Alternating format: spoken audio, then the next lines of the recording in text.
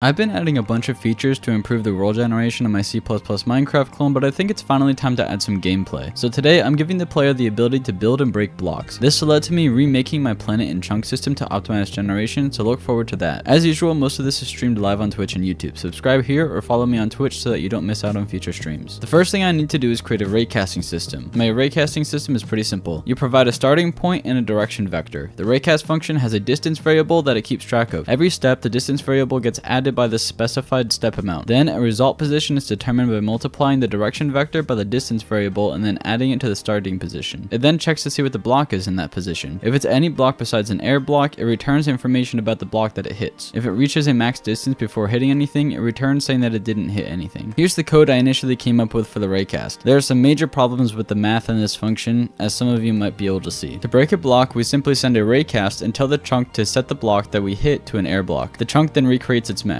I run into many issues while making this though. So mouse click, physics raycast, camera.position, camera.front, max distance of 5. Okay, so then this is gonna just return chunk, local. Why are you guys talking in different languages? Can you talk in English, please? I don't know what you guys are saying. Result.chunk. Oh crap. We have to do reload chunk. Why are these vectors? Why did I do it this way? I'm gonna leave it just like this, just to screw with people's heads. Yeah, so this is gonna do this, and then it's gonna call generate chunk mesh. Is this gonna crash the moment I try to run this? Because I've been sitting here messing with, okay. Chunk data index is equal to new block. And we need to do generate chunk mesh. Update block. Does this work? Evidently not. Remember to take care of Fingy. I kind of forgot that we have a child. Oh, you know what? I know why. Because I normalize start pause. I'm not supposed to normalize start pause. I'm supposed to normalize direction. Direction's already normalized. I don't need to do this. What am I doing? All right, it still doesn't function. Wait, this needs to be plus direction. Oh, I know what's happening. All of these things, right? We need to actually clear these guys. That's our problem, is that we're not clearing these things out. So it's just doing the same thing. Why is that spelled wrong? There we go. Look, nothing is correct, but it is somewhat functioning. What is happening? Wait, why am I dividing this by 16? The chunk size is 32, not 16. Is that why I'm getting errors? Is that why it's not working? Oh, that is why it wasn't working, guys. Look. Oh, we can destroy water too. Oh, and it does not work. Why are you doing that? Why are you like this? Stop being like this. Sis, stop being like this to his own code. The stream kind of went off the rails at a certain point, and I don't really remember much of it, but I started streaming the next day to finish what I started. The first issue I decided to tackle was breaking not working in negative chunks. This is because of rounding. When I'm in positive chunks, I can simply divide by the chunk size and remove the decimal. However, in negative chunks, I need to round up to the next chunk in the negative direction. Here's the code to fix this math. With that, breaking blocks is now fully functional, so it's time to add building. This is more difficult because we have to determine which face to build on after we hit a block. To do this, I get the distance between the hit position from the raycast and the center of the block it hit for each axis. I pick the axis with the highest distance and place a face in the negative or positive face on that axis depending on which side of the block was hit. That's the theory, now let's implement it. Why? Wait, why am I able to do this? I can right click to break the blocks as well. I don't remember adding that. I did add that. Wait, why do we have...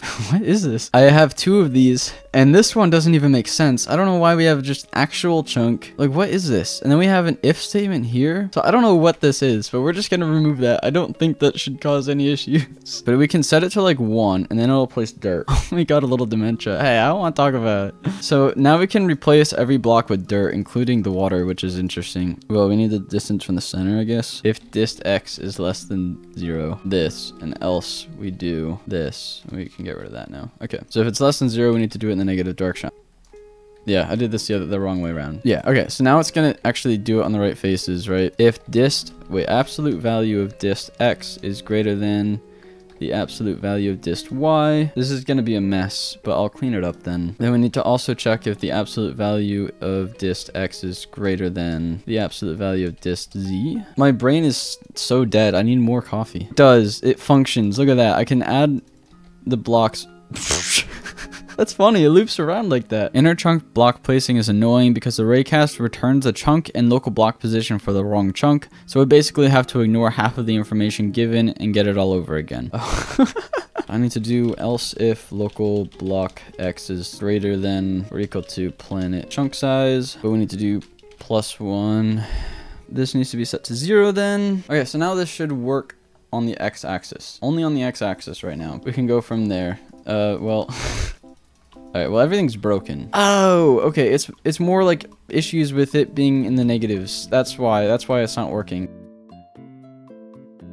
Why you no work? Oh, because I've been placing blocks in the wrong direction this entire time. I didn't do the Z direction yet. I was doing all these changes in the X direction, and then I was trying to place blocks in the Z direction. So now we ought to do the same thing for all the other axes, which is fun. Alright, so this doesn't work. Oh, wait, yeah, we're in negative chunk territory now. We gotta stay positive or else it breaks, because I'm bad at programming, don't know what I'm doing. Block X is equal to result pause dot X is greater than equal to 0. Result pause dot X. And then if it is less than 0, result pause dot X minus 1. YZ.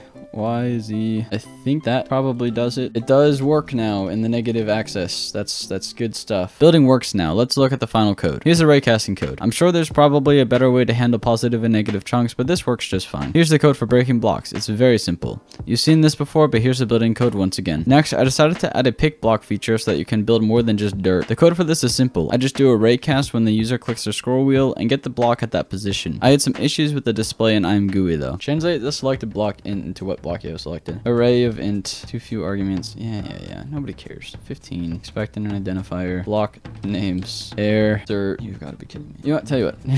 Why did I do? Sorry, I don't know. I don't know what I'm doing. That was quite possibly the stupidest code I've ever written in my life. Block name. Why don't I just do that? All right, there we go. So now we have the names. This is so. Hold on. let me fix the comments real quick. So if we do blocks selected block name. There we go. Okay.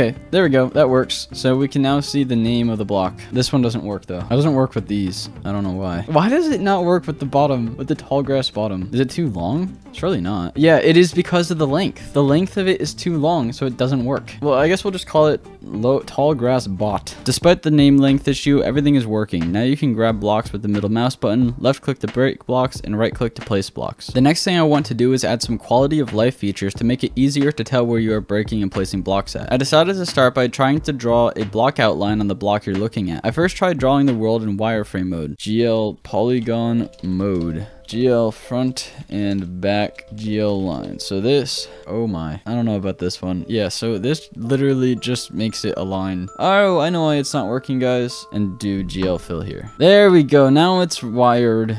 Yeah, now it's wire rendering. So the problem was that not only was I turning on line mode for the actual like vertices and everything, but I was also turning on wire mode for the post-processing. The post-processing literally just renders a rectangle on the screen, so it was just rendering the lines of the rectangle. After I got that working, I spent an entire hour trying to draw a square on the screen. You'd think I'd be good at this by now, but apparently not. But finally, I got it. We got a square, guys! We got a square! There's a square on my screen!